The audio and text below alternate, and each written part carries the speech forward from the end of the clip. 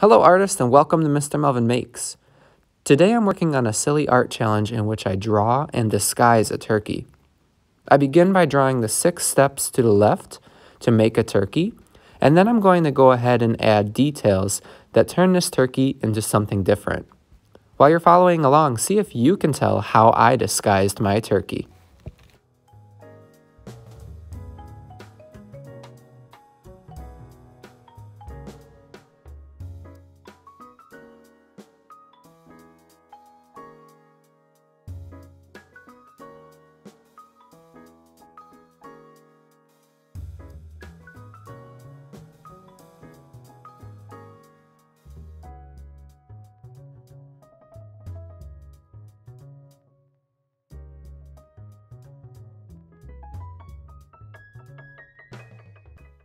By now you might have noticed that I have drawn a Visco turkey.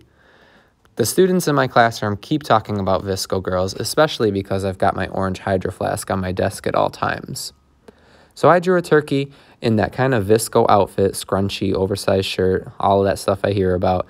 And now I'm just going to go ahead and finish my drawing with other drawing supplies like Sharpie, crayon, colored pencil, and marker.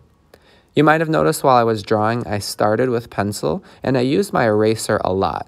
In a second here, you're going to see another trick that I can do after I'm done outlining with my eraser, just to make my artwork look a little bit more clean.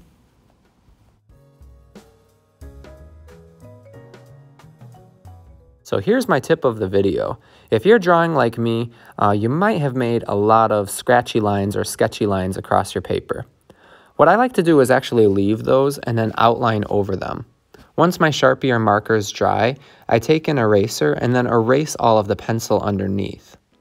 Sometimes you'll still see kind of the remains of those pencil lines. You'll see here in a second that I couldn't erase it 100%, but as I add color on top of my paper, a lot of those pencil marks disappear. I know for me that's frustrating as an artist to see my mistakes, but I know as I keep working those will disappear over time.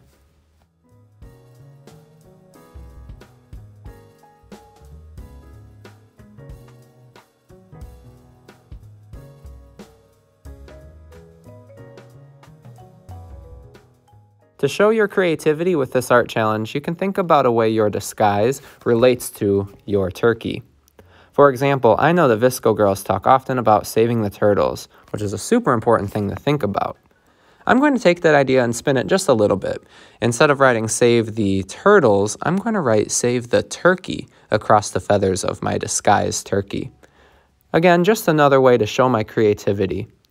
As I continue forward, I'm going to add details to continue making my artwork just a little bit more finished, special, and creative. Enjoy while you follow along.